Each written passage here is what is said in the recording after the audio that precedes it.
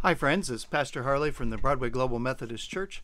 I'd like to share with you this devotion from Luke chapter 4. If you're going through the Bible with us, as we're reading through the Bible this year, you'd have read Luke chapter 4 today. And the verses in 31 and 32 say, "And Jesus went down to Capernaum, a city in Galilee. And as he was teaching them on the Sabbath, and they were astonished at his teaching, for his word possessed authority." Now, we're not given even the content of his teaching. He's saying things like you hear in the Sermon on the Mount. "Blessed are the poor in spirit, for theirs is the kingdom of heaven. Blessed are those who hunger and thirst for righteousness, for they shall be filled. Or I say to you that you have heard that you shall not murder, but even if you hate your brother, you're liable to judgment."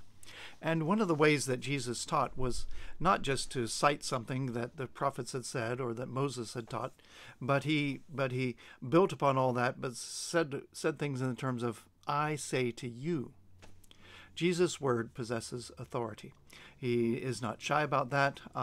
Anyone teaching and talking before people should always be careful to defer and say, okay, this is how I know what I'm saying is true. I have this authority that I'm leaning on.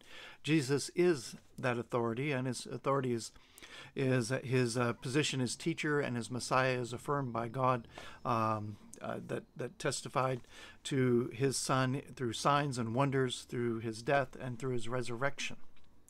But authority is an interesting thing. I know G.K. Chesterton said that the difference between power and authority is if a bull is rampaging through a china shop, you could stand up and say, well, you have great power, but no authority here.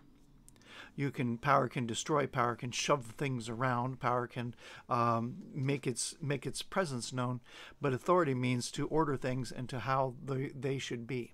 Jesus is calling us back into the image of God that we are to recover. He is not just telling us how to keep the words that Moses gave us that were given to him from God to guide the people through life and set a moral structure, but he is telling us how to, on top of that, to cure the sin of Adam in our lives, the original sin, the self-centered carnality that we have. Jesus wants to reach into your whole life, and he has the authority to make you who you should be. Trust him, walk with him today. Amen.